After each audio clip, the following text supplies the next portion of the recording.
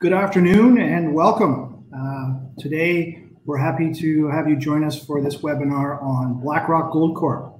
My name is Jacob Willoughby, and I'm a Vice President of Research and Analyst at Red Cloud Securities Incorporated. Joining me remotely today are Andrew Pollard, President and CEO, and Bill Howell, Executive Chairman of Blackrock Gold. We'll begin today's webinar with a presentation on the company from Andrew and Bill, followed by a question and answer period. As a reminder, you can type in your questions at any time, and we'll try to get through as many of them as we can. But before we begin, I'd like to note that there may be some forward-looking statements made in this webinar, and I would direct listeners to the cautionary notes on page 2 of Blackrock Gold's corporate presentation. The presentation is located on the website and is the presentation you will see today. For Red Cloud Securities Incorporated, I would highlight that this webinar is for information purposes only and should not be considered a solicitation to purchase or sell securities or a recommendation to buy or sell securities. Also, we note that this webinar does not take into account the particular situation or needs of individual investors. Participants should rely on their own investigations and seek their own professional advice before investment. Company-specific disclosures for Red Cloud are the following. In the last 12 months preceding the date, the issuance of the research report or recommendation, Red Cloud Securities Incorporated has performed investment banking services for the issuer. Also in the last 12 months, a partner, director, or officer of Red Cloud Securities Incorporated or the analyst involved in the preparation of the research report has received compensation for investment banking services from the issuer. Lastly, the issuer has also entered into a service and advisory agreement with Red Cloud Securities. And now I'm very happy to introduce to you Andrew Pollard, President and CEO, and Bill Howell, Executive Chairman of Blackrock Gold. Thanks very much, Jacob. What a buzzkill, though. My goodness. Let's have some fun here today, guys, because it's been a very fun week for everyone. And I'm glad that Jacob and 200 or so of his closest friends are invited in Bill and ours living room. I'm just going to go about sharing my screen here. As Jacob had said, it's going to be Bill and I. Consider myself the opening act because I'm going to quickly take you through a slide deck, and then I'm going to pass the baton over to Bill to take you through the model, because it's one thing hearing it, but it's another thing seeing in 3D exactly what we're targeting, and that's really the most exciting part of the story. So here I go. Share. Sorry. Okay, and here we go.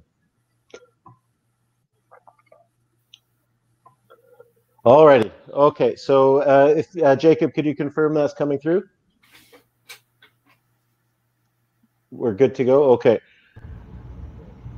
Yes, it's all good. Awesome. Okay, so yes, I'm Andrew Pollard with Blackrock Gold. For those of you that don't know, we're traded under the symbol BRC on the venture. We also have a listing on the OTC under BKRRF. I was just informed before we came on that there's a German listing for us as well. So if any of you guys are feeling daring, you can try that on the Frankfurt AHZ. Here we go. As Jacob said, yeah, we've got a lot to look forward to today. It's been a pretty good week on our end. Not only has our share price moved significantly, but I was also out yesterday, and apparently I've gotten a lot better looking since the last time I was at Cactus Club, so that's interesting too. We've gone on a wild run. We're around $100 million market cap as of this morning. This snapshot was taken yesterday, so a little outdated, but yeah, we've obviously got some significant momentum, and I'm going to tell you why. But one of the things that stands out anytime a company moves is are they ready for it? When Bill and I joined the company last May of 2019, it was about $1 million market cap and trading at 3 cents. Bill and I didn't join the company to run $1 million market cap company, and we didn't join it to run a $50 million one. Every single thing we've done ever since has been to position the company for this point. And that's, we want to build something significant We want to have a team capable of seeing it move forward. And every single director, it's the board has been completely changed out, is a part of companies where we're still the small potatoes of them. So who is Blackrock? Well, we're Nevada focused. If I could sum it up in two things, it would be we're focused on big grades and big ounces. We've got a portfolio of two projects. I assume the reason most of you are here is to hear about one of them. The one thing in common that both of our projects have is we found them both to be wildly overlooked at the time we got them. We saw incredible value. Our Silver Cloud project in north central Nevada is what got Bill and I here in the first place. It's what got most of the board here in the first place. And we saw that as one of the most overlooked exploration opportunities in the junior market. It's 45 square kilometers right at the top of the Carlin Trend, right where it intersects with the Northern Nevada Rift. So on one side, we've got some of the largest open pit gold mines on the planet, and directly adjacent to us and a stone's throw away from us are some of the highest grade mines in the world that were when they were operating in their heyday. But what I'm going to tell you about today is our Tonopah West project. Tonopah West is a project we picked up in February, went completely unnoticed by the market. The day we announced the transaction was the day the World Health Organization put out their first worldwide health emergency notice. It was, at that point, the single worst day in Dow history. It was immediately followed up 2 days in a row ever since. So we went from 20 cents, we got sold all the way down to about 7 cents on the back of that news over the following month. We decided not to really market it too much at that point. And around May 1st, when things started really getting going again and we saw there was a bid, that's when we started telling people about it. And what were we telling people? Well, we were telling people that we just got half of one of the largest silver districts historically in all of North America, and the grades that it's known for off the charts. Tonopah was one of the last district scale discoveries made in Nevada before World War I.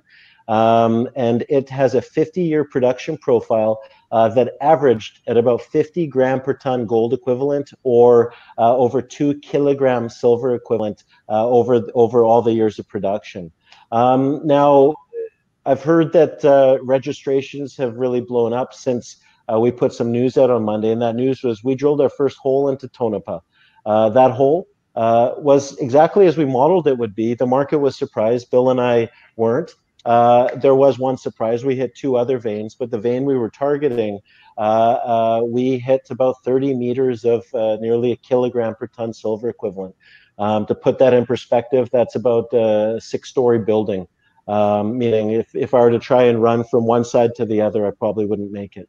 Now, the project itself, it's a consolidation. We control half of it, of this entire district. So the district itself is about 4 miles wide, east to west, and we are by far the largest claim holder down there. Now, the district itself, back in the day between 1900 and the heydays were between 1900 and 1930, it produced 174 million ounces of silver, nearly 2 million ounces of gold, as I said, at an average silver equivalent of over 2 kilos per ton. Then it just fell off everyone's radar. Why? Well, because early 20th century was about as tumultuous a time as there could be. Silver prices went from about $1 down to 35 cents in about 5 years. And with World War I, costs escalated. Talent was hard to find. And of course, the Great Depression set in. And that was really what put the nail in the coffin of Tonopah until now. We're the first group to ever conduct modern exploration on this project. No one's ever drilled into the historic workings ever before. In fact, when the district was discovered, there was no drilling done. They mined these veins straight from surface. They followed them down along strike and down dip, and effectively they east-west trending district. The discovery was made on the east side and it moved westward. So the west side of the district is where the final production in the district took place prior to silver prices collapsing. You'll see a piece of this low sulfidation epithermal rock there. I mean, the classic banded veins. This is the sort of stuff we're going to be, we have drilled into so far, and we're targeting some serious upside. Now, another thing that makes Tonopah really unique is it's produced at 100-to-1 silver to gold ratio, making this a primary silver district, which, as many of you guys know, is quite rare. Silver is normally a byproduct of other industrial metal mines, be it copper, lead, zinc. This is a pure precious metal district. It's not in the Yukon, it's not Alaska, it's not Peru, and it's not southern Mexico. This is halfway between Vegas and Reno, and we're talking grades that would make Einstein blush. It's not just me saying that this was a hell of a district. This is a newspaper clipping from the early 1900s, effectively saying that Tonopah was one of the most significant precious metals districts in the United States at the time. What our property package consists of is it's multiple. It's not just it's multiple former producing mining companies projects all put together as one for the first time. We're not just drilling an exploration target. We're drilling into 3 historic mines plus a new discovery that was made by Corp mining. Why was this district rated as one of the most significant precious metals district in the U.S.? Here it is. The red line there indicates the precious metals production profile in a gold equivalent basis. As you'll see, from 1900 up until about 1915, this thing was an absolute monster. If there was a few years where it produced at over 450,000 gold equivalent ounces per year. The grades, as you'll see, those are the grades. They started off ultra high, and we're talking 10 kilograms silver equivalent high, because the grades at surface were, the veins at surface were supergene enriched. I mean, there was absolutely crazy. And then you'll see they leveled off as they went deeper, and then you'll see the average grades go below there. This isn't really an exploration play, even though what we're hitting has surprised the market. It's part exploration, but a lot of it's just about the real estate consolidation. This is a forgotten district, and it wasn't because of the potential. It was forgotten because the vast majority of the claims here are patented, meaning they're privately owned, meaning back in the 1900, when the district was discovered, there was a limit to how many individual claims could be staked at one point. There was lots of consolidation back then, and then they kept falling back. And really, the secret sauce for the last few decades has been consolidating a really good package of property to make it worthwhile in exploring. And that's what we've done here. When we signed this deal, this is the first, it brought 2 individual parcels of claims together for the first time ever, giving us status to being the largest claim holder in the district since Howard Hughes controlled it in the mid-1960s. These claims bring together, as I said, 3 historic producing mines, probably more than that. We're targeting 3 historic producing mines, and then you'll see some other claims which were separately owned but brought together upon signing, of which Corp Mining made a discovery on 2 years ago, hitting 2 veins, one averaging, one hit 700 gram silver and 10 gram gold, and the other hitting about 10 gram gold equivalent, both of them being about 1.5 meters. So here's what we're drilling into right now. We've got 4 target areas. Our first hole was hole 1 into the Victor target right here. Victor was 24 meters thick when the miners got turned around. They mined this. This is one of the most prolific producers in the district.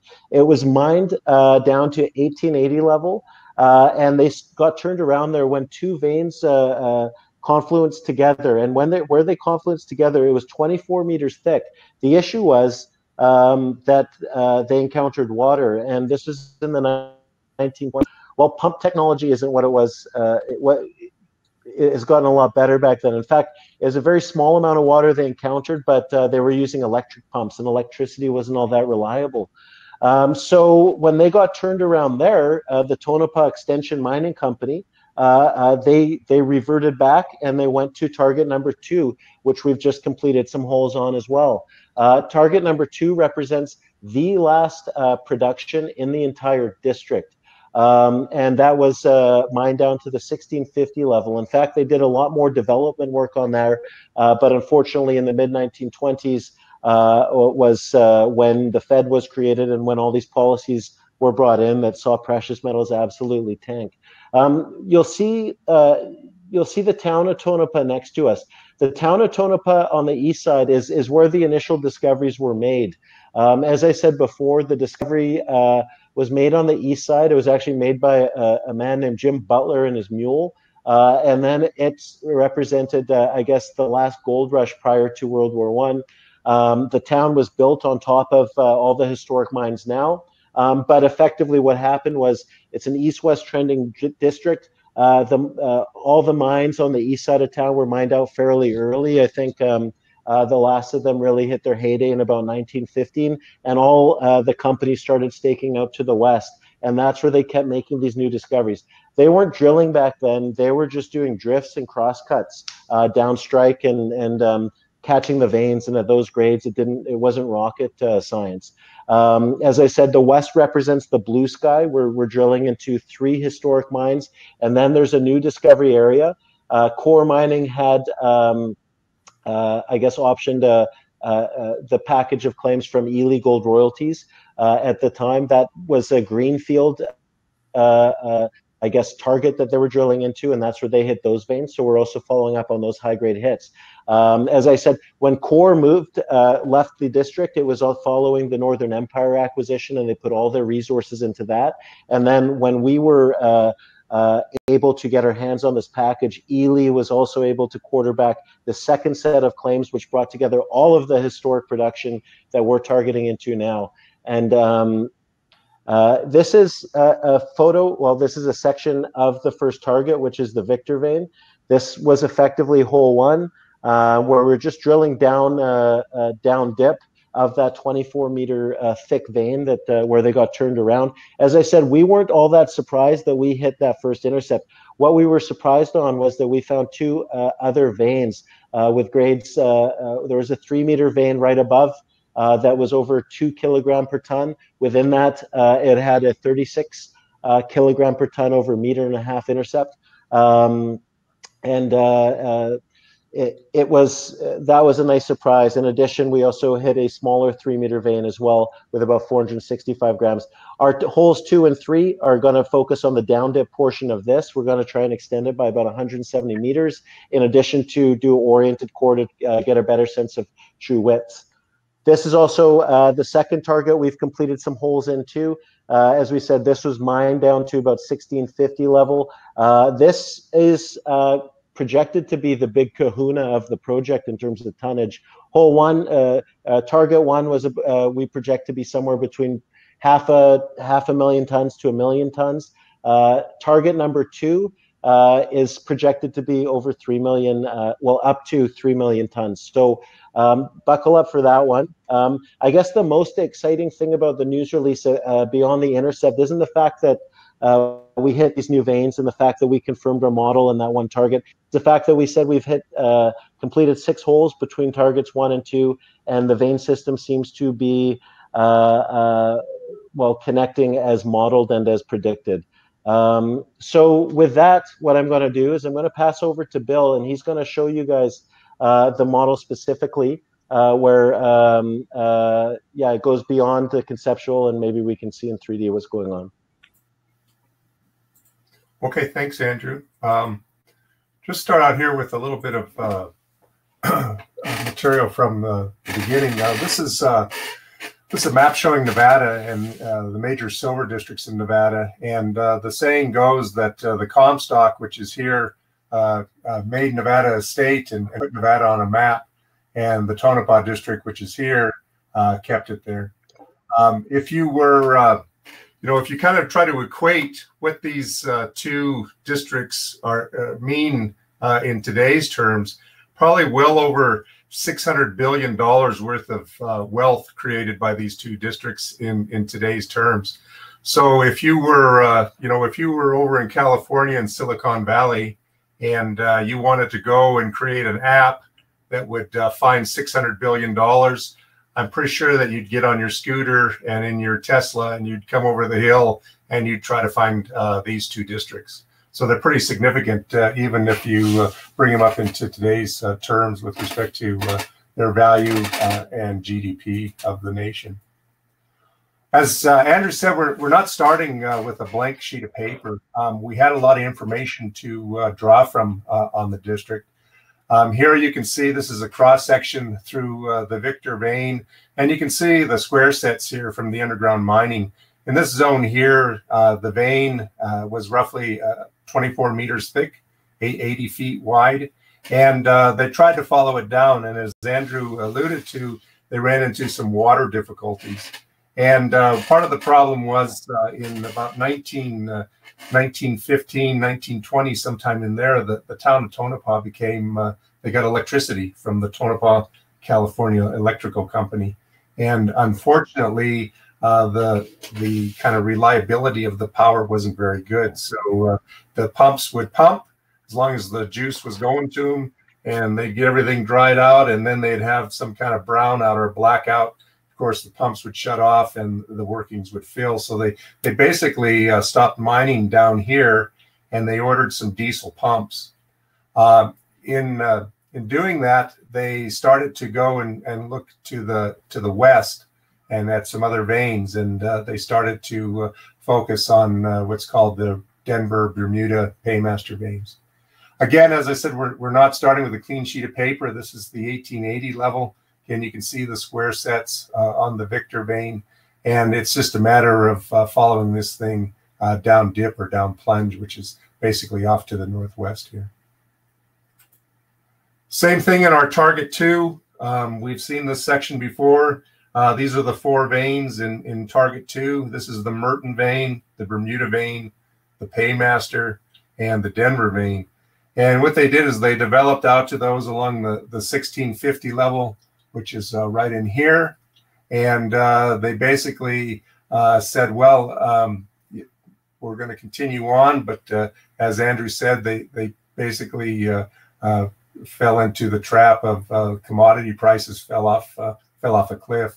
You can see here on the section, though, this is from 1947 here. This section was made based on all the data, but they call this probable ore between the 1650 and the 1880 level. So that's some of the places we're targeting on those veins, is that sweet spot between those 2 levels. This is some of the sampling that was done along the Denver vein to come up with those ideas. These are all in ounces per ton, so fairly good silver values. They didn't really assay for gold because they know, or they knew, that the ratio between silver and gold was 101. So if you got 18-ounce silver, then you must have roughly that equivalent in. I'm not going to do the math. Sorry. This is why this is the technical brains behind the operation here. 0.18. That's not my forte. The other thing that's kind of interesting, again, and we're not starting with a clean sheet of paper. This was done in 1930 by Nolan.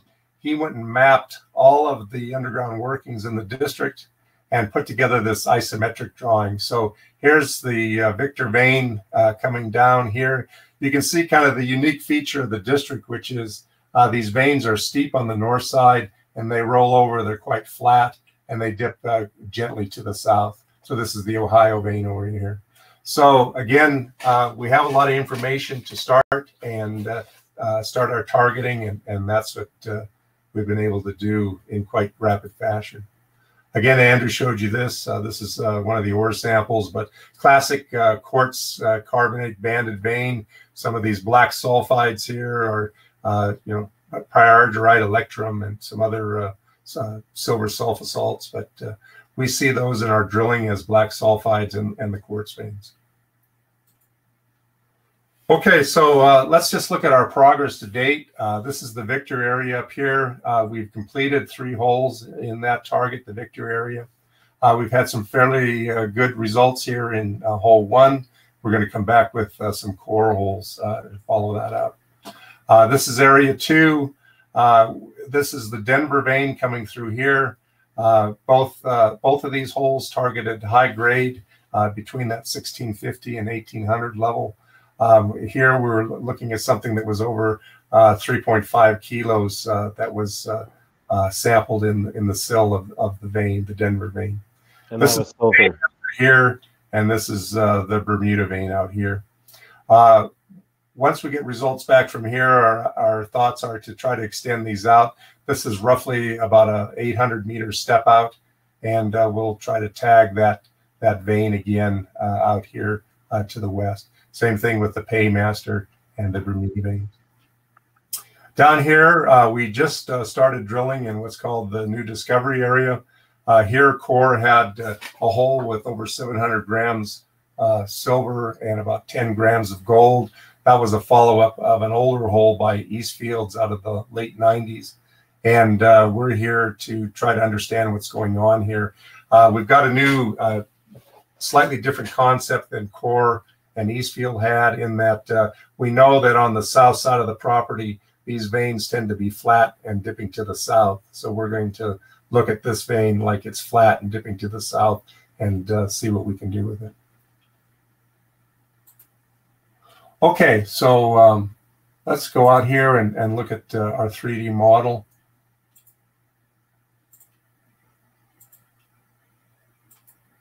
Are you referring to yourself? Maybe. Okay, so this is our leapfrog model. Here's the town of Tonopah here. The blue area is the outline of our claim package. The blue dots show the various production shafts on or near the property. And what we're going to do is cut some sections through this.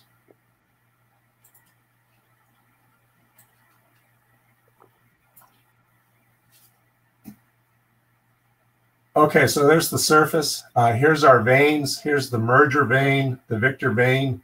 There's that rollover into the Ohio and West End veins. These are some projections coming in of the Paymaster and the Merton vein over here. Here's our shaft, the Cash Boy shaft, and you can see the underground workings.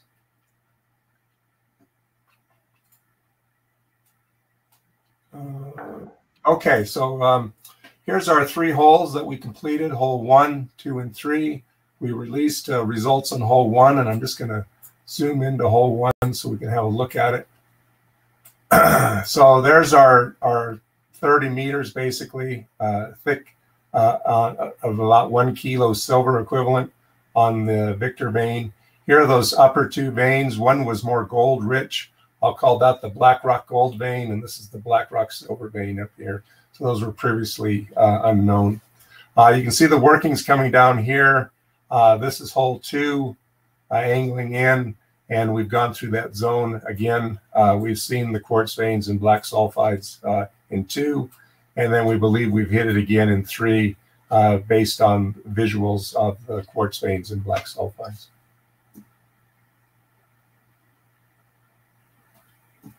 Okay, I'll just window over. We'll take a look at our area here. It's kind of interesting. This is this area here is the cemetery. So we're drilling on both sides of the cemetery. It's quite exciting. The whole goal of the night shift was not to wake the dead, and it looks like we were successful. You didn't mention the pet cemetery. Yeah, that's on the other end of the property. That's the makings of a Stephen King novel right here. So this is the 1650 level here and the 1880 level here. The Denver vein coming down. You can see it's got that same geometry as we saw with the Murray vein or the Victor vein, and trying to hit that sweet spot in between those 2 levels. Same thing here on the Paymaster vein. You can see the 1650 and the 1800, and again trying to hit that level in here between those 2 levels. This is, if successful, you know, it has a lot of strike potential associated with it, in that there's basically, this is the end of the workings going to the west. So we'll see how we did here, and then we'll use our projection and our model to step out that 800 meters to the west and see if we can track this thing going west. Here's the Bermuda vein here and the Merton vein coming down.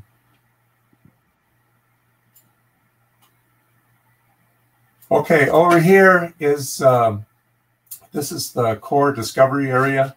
that we talked about earlier. And what we're looking at is our interpretation is that this vein basically rolls over. So we want to come back, and looks like all these intercepts from the previous drill holes start to line up when you look at that vein being more flattish. So we're going to come in here with our drilling and start to look at this vein as if it were flat, and try to get down to the right set of rocks as well. Okay. And I'm just going to go back to the east here, and we're going to look at this rollover here for the Ohio vein. There's a big fault to the west, and the offset portion of the Ohio vein has never really been followed up. So what we'll do is follow that to the west. What I'm going to do here now is just turn on our drill program. So these are, we've seen the holes that are completed. These are the planned holes. You can see those core holes over here on the Victor vein. So that'll be to start to fill in and expand that area up to the north. There's our initial hit right there with hole 1. So you can see how we're trying to infill and expand. So this is where we build the volume, where we're getting a sense of the widths, we're getting a sense of strikes and grades.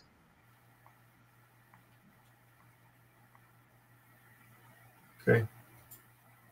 And then we'll go here to the west. There's our hole 4. And again, we'll start to come back and here's looking at that flat vein and starting to look at some of these up dip projections of the veins. And then going to the west, here's where we'll target that zone coming up in a more favorable lithologies. This was a core hole that was completed by Chevron back in the 80s. They actually had a little bit of gold and silver, but not in the favorable lithologies, which are the West End rhyolite and the Mizpah andesite. This was deeper in the Tonopah Formation. So we're targeting up dip of that structure where it should go through those units. Okay, that's all I have. That's it? Come on. That's pretty good. In exploration terms, this is what we call fishing with dynamite. What was most encouraging was the model lined up as predicted on hole 1. We found 2 ultra high grade veins as well, but we've drilled 6 holes so far, and it's predicted in all of them. So that's 2 historic mines. We have the opportunity not just to make 1 discovery on this small round of drilling we're doing. We're drilling into 3 historic mines. So maybe we can make 3, breathe life into 3 historic mines, plus figure out what's going on with the core discovery. So yeah, this is going to be a wild ride over the next few months, we're hoping. And I'll hand it over to Jacob. You're not coming through, Jacob.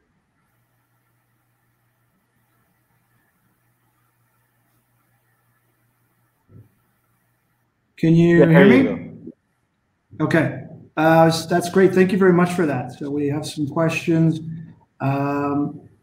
First question is asking about the financing, when the placement will close, and if you will have drill results out before that or after that.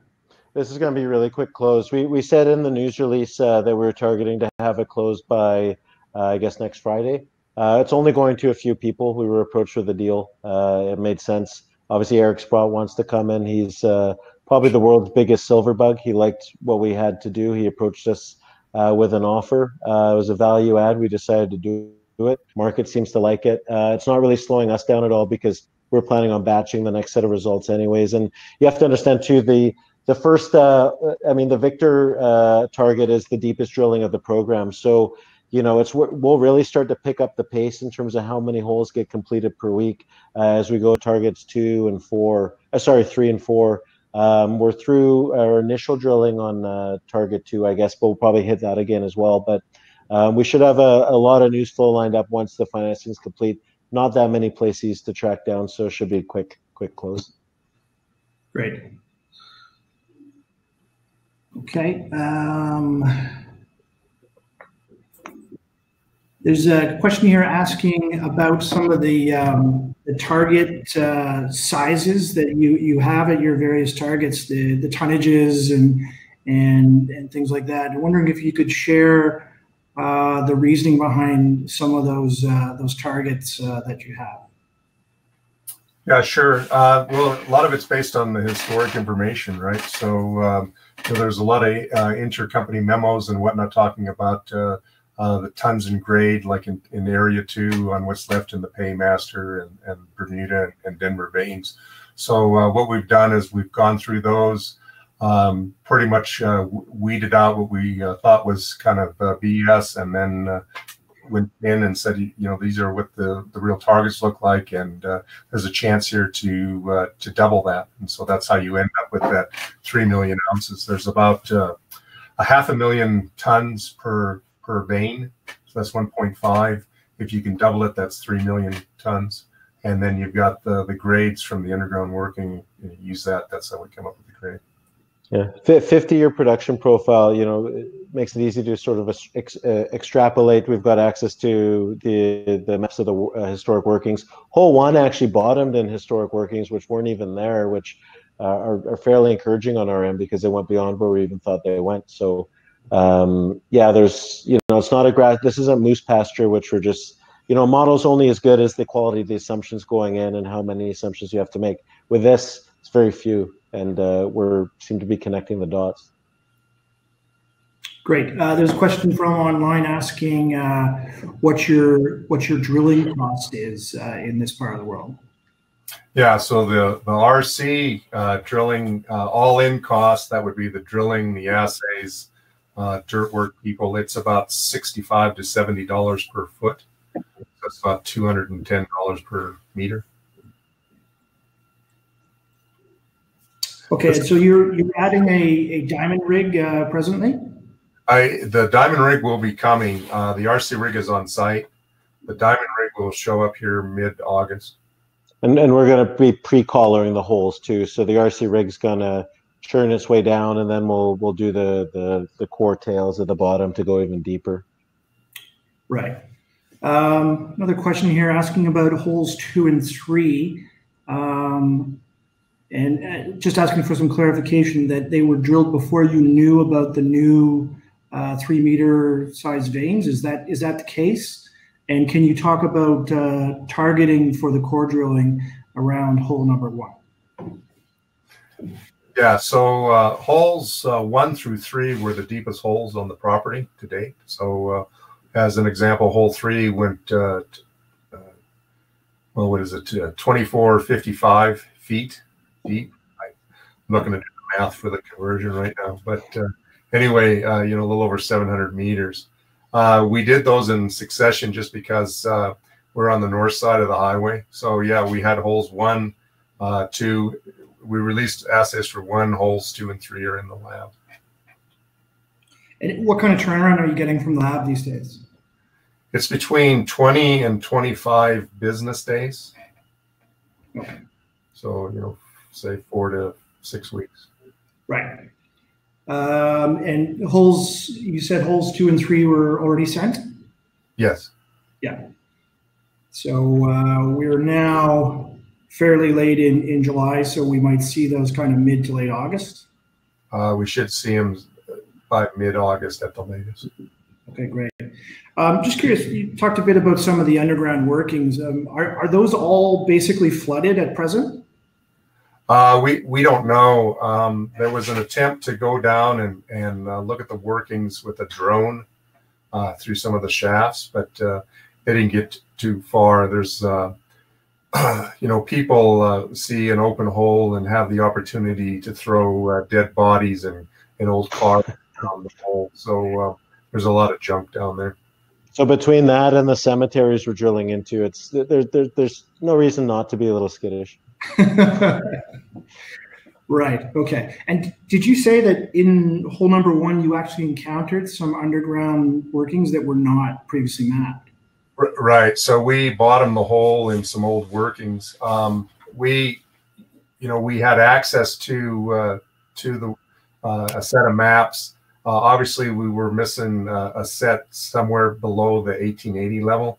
It looks like some kind of development on the footwall, but the zone is well above where we went through the workings. So, Right. Not sure what they were doing down there, but they're workings, but they're not on the zone. Do you know roughly how much distance there is in underground workings? In the whole district, there's over 500 miles of workings. And on your package? That I haven't figured that out. I don't know. Okay. One of the things I get asked a fair bit about this story is why wasn't this being explored actively more recently than just now? That's a great question, and I think it has to do with, if you look at the history of, say, the gold mining industry in Nevada and the market. So back in the 80s and 90s, particularly in the 90s, people paid a lot of money for mining stocks based on the good stories they would tell, and the good stories were all surrounding large bulk tonnage, open pit, heap leach type deposits. And if you look, a lot of those things were discovered. People really weren't interested in narrow vein mining, and I think people like high grades, but they weren't really interested in narrow vein mining. And so it's only been in the last, I'll say 5 years, where people have kind of lost their shirts on big bulk tonnage, open pit, low grade gold mines, and have really started to think maybe grade is important, not just the number of ounces that you have. Mm-hmm. And there's a quality concept there, right? So the reason Tonopah has been bypassed, I believe, is because people saw it as a narrow vein mine target. You've got some, you got the town surrounding you. What I can tell you is our experience with, drilling behind the Chevron station and next to the cemetery is people come by and they're really excited because they see if it's successful, it could mean something really big for Tonopah. Right. It's pretty incredible that there's literally a mining museum, like a walking distance from everything. Our first hole was drilled, and I posted the photo of it with the head frame in the background. The fact that no one's ever targeted this, one of the largest silver primary districts in North America, that averaged at over 2 kilograms per ton. Anytime we're reporting precious metals recoveries at 2 kilograms per ton, I'd say it's worth a couple holes. But part of the secret sauce here is what the exploration. The other half was a consolidation. This is as much a real estate play, getting these claims put back together, getting these parcels put back together so that a meaningful program could be done. And yeah, the fact we connected as modeled on the first hole, shows opportunities do exist. The fact that our stock sold down after we announced this project shows that opportunities do exist. This has been hiding in plain sight for a better part of 100 years. Right. That follows on very well to the next question, which was, how long did it take for, I guess it's the LE royalty guys, to put the package of land together that you guys have now in Blackrock Gold? Well, I can say that the parcel as we got lasted on the market for 1 day. When they got it, we signed it was a multi-party deal. This parcel brought together Ely's portion that they had to Core Mining, which represented the greenfield target, and then it brought another private individuals that had taken decades to consolidate these other claims, which are targets the historic mines on here, which are targeting. And that the day that we got the deal was the first time in history that this package has been consolidated as one. Ever, yeah. No one. We've got multiple mining companies, historic mining companies, and back then there was even lots of consolidation in Tonopah. There's books written about Tonopah. There was, quite a few individual mining companies. The Tonopah Extension Company, who had Victor and our second target, That the lead shareholder in that was Charles Schwab. He personally financed the building of the mill. Wyatt Earp came and set up a bar on the property. You had so many cool people coming through town. I mean, the history of this district. Hotel. Well, yeah. So Tonopah itself has the #1 rated haunted hotel in all of America, and it also happens to be the stargazing capital of the world too, or of America too.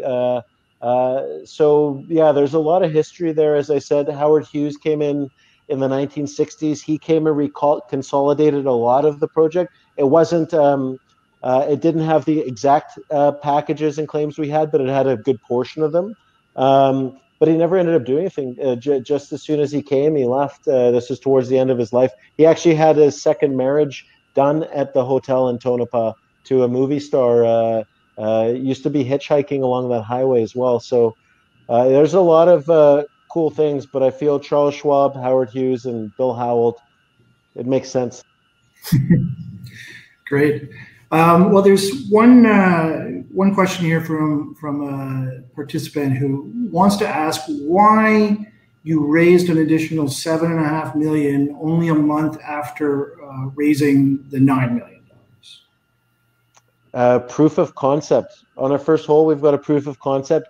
Anytime you get a second drill rig going, you're effectively doubling your expenditure. And listen, this is now we can say we're fully financed. We knew that Eric Sprott had other value adds. I mean, listen, most times you announce a financing with a discount to market, your stock sells down to that level. In this case, our stock's up 30 cents and cents, so about 40%. It's a no-brainer. He's not, this isn't a widely placed financing where it's going to be lots of people cycling through their positions to get back in. Eric's not selling. He's a big silver bug. He's got value add. It's a vote of confidence, and the market liked it. So, we're open to any offers, and I think Bill and I have discussed this. If anyone wants to approach us with an offer between 1% and 100% of the company, do it. We'll discuss it. But with Eric, yeah, we saw value in it. Market likes it, and we can put that money to good use. We didn't raise $9 million the last raise. It was only $4.5 million. Right. Yeah. We're also got 3,500 meters of drilling lined up for Silver Cloud, our grassroots project up in northern Nevada, and that's going to be an exciting program. We're doing drilling targeting our Northeast Veins target, which is another discovery Bill made, or future discovery, but where it's effectively directly adjacent to Hollister. The vein system in Hollister runs east-west. Those veins, which produced at, I believe it was 34 gram per ton head grade, were mined pretty much right up to our property. We're right west of them, and on the west side of that property, we've got a mercury mine and 8 veins outcropping at surface, and no one's ever put a single drill hole in that. We're going to light that up with 10 to 12 holes coming up in a couple months here. It's not going to be an expensive treasure hunt, but if we can figure out the western extension of the Hollister deposit, it's a worthy endeavor. I'm glad you brought that up. I was just going to ask about that. Would you add another drill to go there? Would you move the RC drill you have at Tonopah West? No, we contracted another rig to go there in September. Okay. So that's roughly $1 million program up at Northeast Vein.